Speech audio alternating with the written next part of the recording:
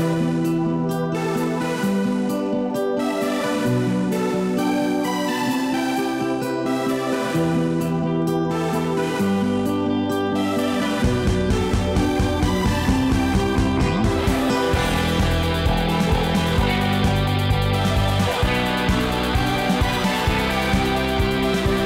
guys, welcome to today's Devo. Thank you guys so much for joining. We love each and every one of you. Hope you enjoy.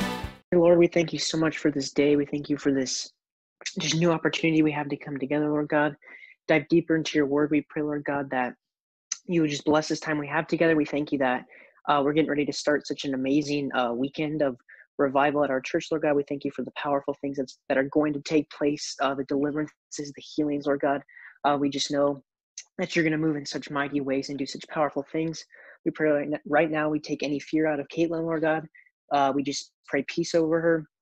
We pray that it will be your words and not her words, that you'll speak through her. It'll be a timely word, Lord God, and it'll speak to all of us. In your name we pray. Amen. Thank you, Joel. Okay, so for my Devo today, I titled it Flipping Tables. Okay, so this week I was scrolling on Instagram and saw all of the crazy things that the world was doing and getting away with. And today I'm just going to highlight, sorry if I keep looking over, sorry, it's my computer. So I'm just going to highlight 3 specific things that have really bothered me. This may be political, but this isn't, I'm not trying to be political or anything, just my Christian standpoint and what the word of the Lord says. One of them, we all probably know this, was the Methodist pastor using the phrase "a woman and amen." Okay, I'm just gonna move on. And then Nancy Pelosi banning the use of family names like mother, father, son, and daughter. And then lastly is the topic of abortion.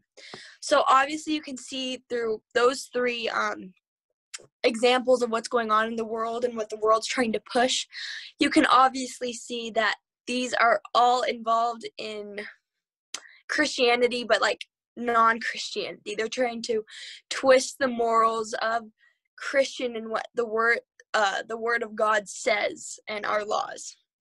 So if you follow me on Instagram, you can obviously see my stance on things and many more topics.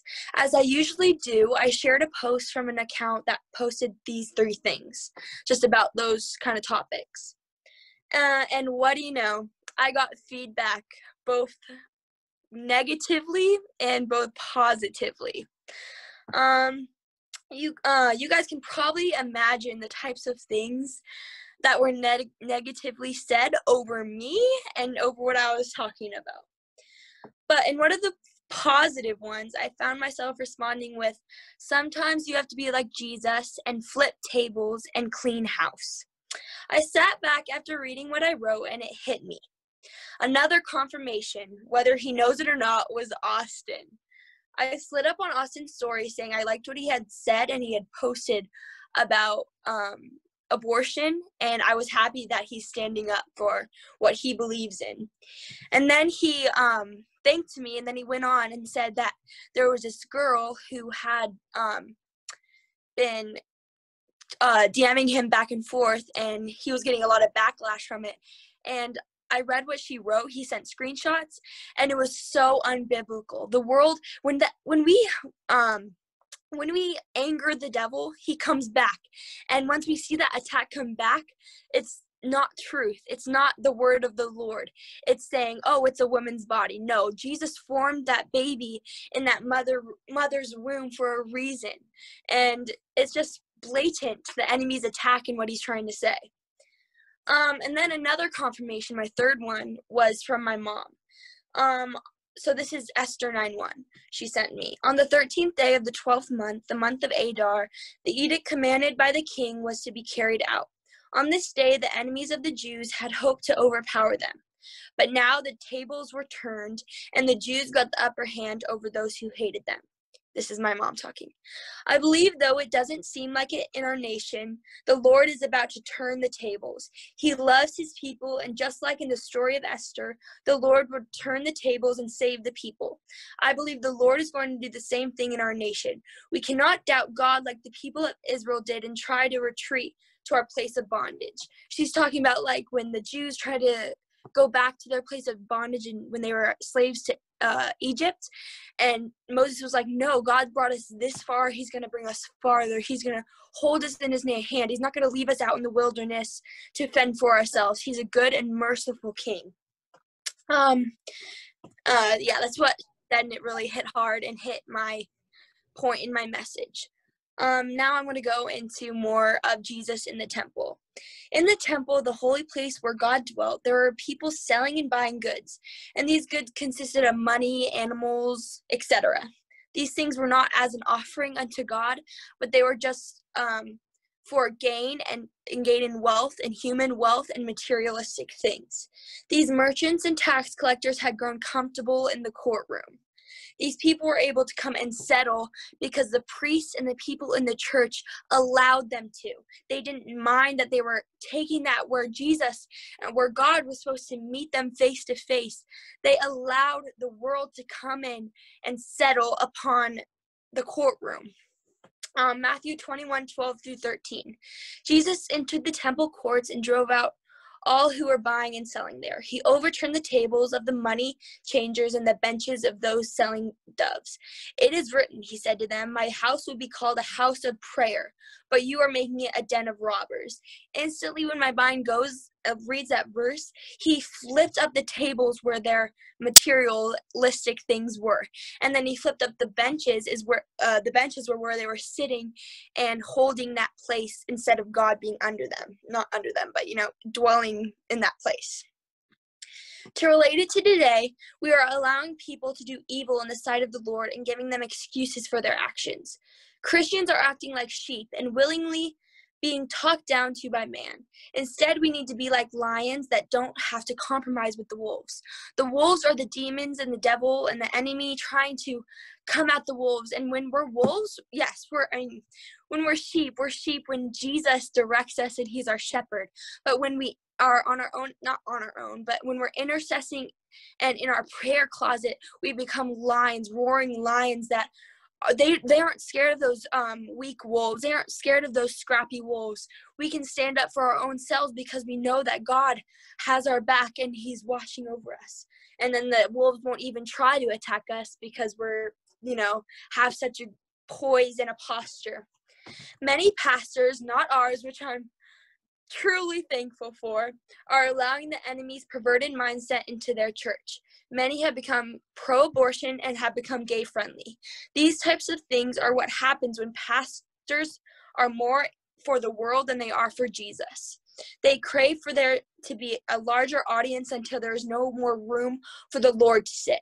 Or they feel they need a verified blue circle next to their name, but aren't even marked by the Lord. They have replaced intercession with fancy colored lights. They have replaced the calling for appearance.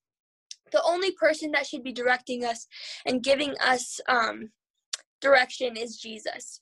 No one else. We have to be like Esther and Mordecai, who stand up for righteousness and don't bow down to the Hamans of the world.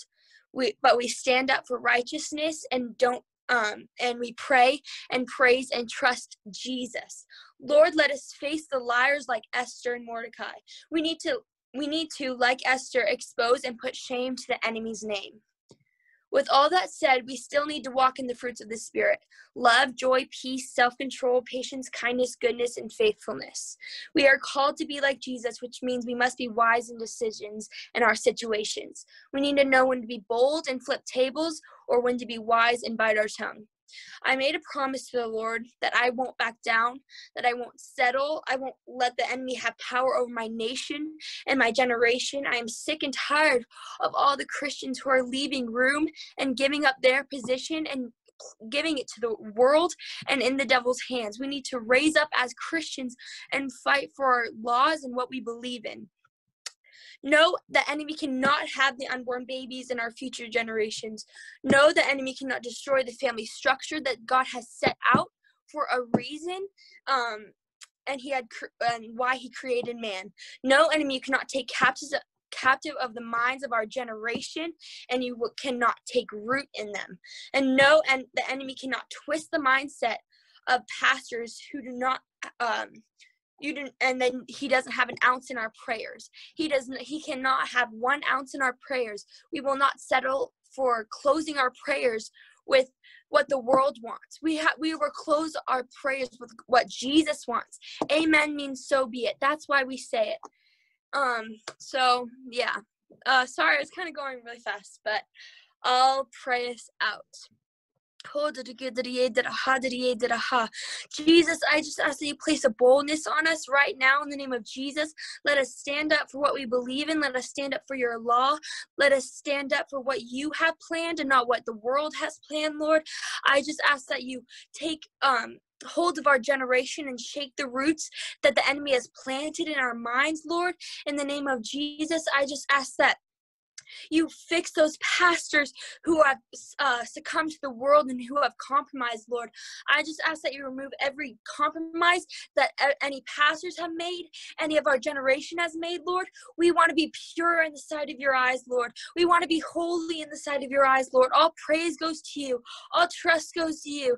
And I just thank you for everyone in this Zoom meeting, Lord. I thank you for everyone in Unshaken Vessels. And God, I just know that you'll bless us abundantly for what we're doing and how we're speaking out your true word. In the name of Jesus, I just ask that you watch over us, put the armor of God over us, and we just thank you. Amen.